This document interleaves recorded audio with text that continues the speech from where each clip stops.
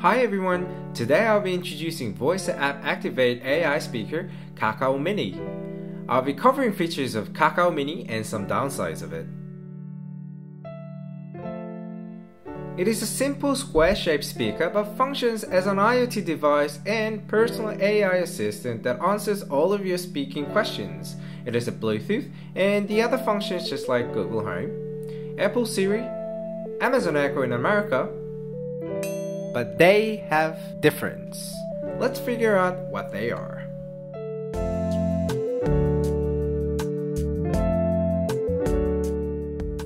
This product includes an adorable plastic mini doll, and in the box there are Kakao speaker,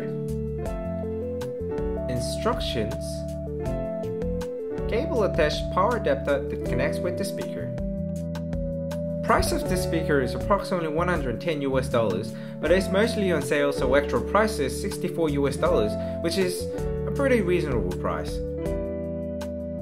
The size of this device is 110mm long, a 76mm wide with a black fabric covered, and it's only 380 grams, which is very tiny and light. The performance of this device is pretty impressive as well. It's got 2-inch full-range speaker with 4-channel microphone and Bluetooth 4.2. Kakao Mini can blend with any place in your home. The simple design looks natural in the kitchen, classy on the table, and cozy looking in the bedroom, so literally everywhere in your home. Although it is an assistant speaker, it will be mostly used as a music player, which indicates that sound quality is very important. From a personal point of view, the sound quality of Kakao Mini is much better than the second generation of Amazon Echo Dot or Google Mini. But I'm sure the Google Home or Apple HomePod got much better sound quality than Kakao Mini.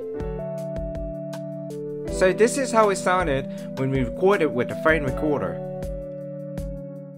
Don't know what you want. Let's have a bit.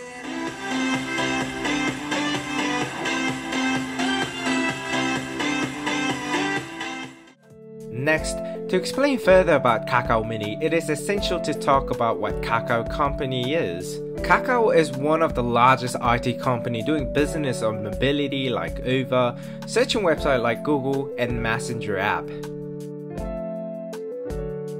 Just like WeChat of China or WhatsApp in America, most of Korean smartphone users are using KakaoTalk as mobile messenger app.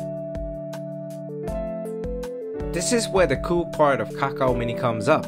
Based on the Kakao Messenger app, users can send, receive, and make a memo by a Kakao Mini speaker. This is very attractive as many other companies are trying to use AI speaker as messenger but failing it as they don't have a proper platform for it.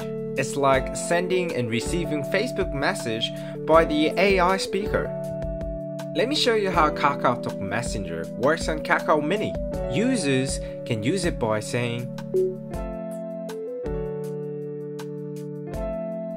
뭐라고 보낼까요?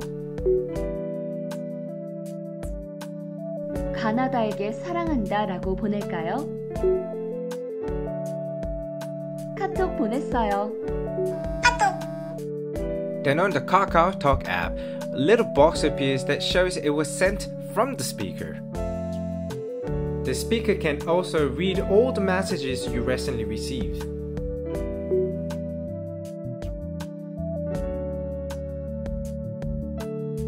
가나다에게 카톡이 왔어요. 카톡 읽어줄게요. Thank you for watching 언캐니보이. 카톡 다 읽었어요.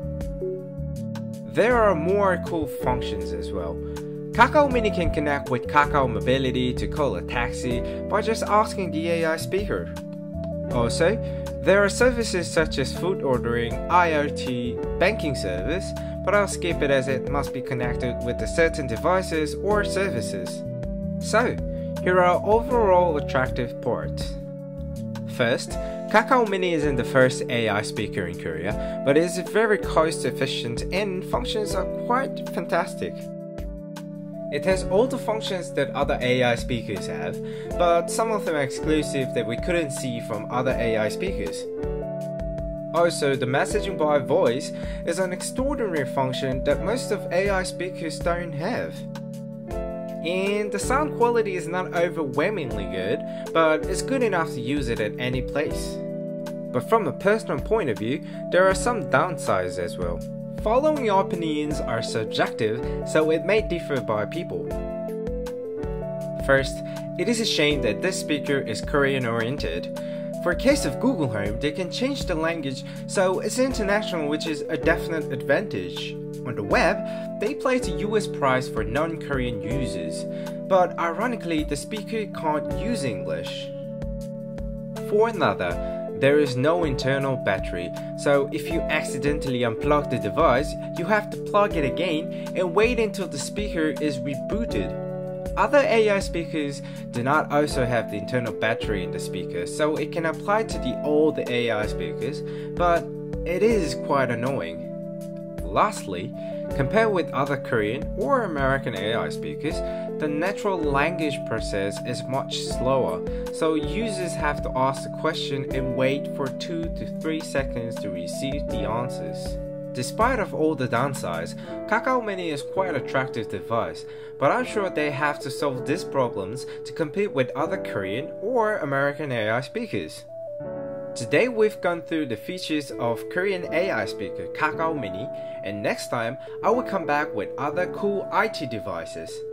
Thank you for watching the video, and if there are any Korean or Asian IT device that you wish to know, please comment below, and hope to see you again.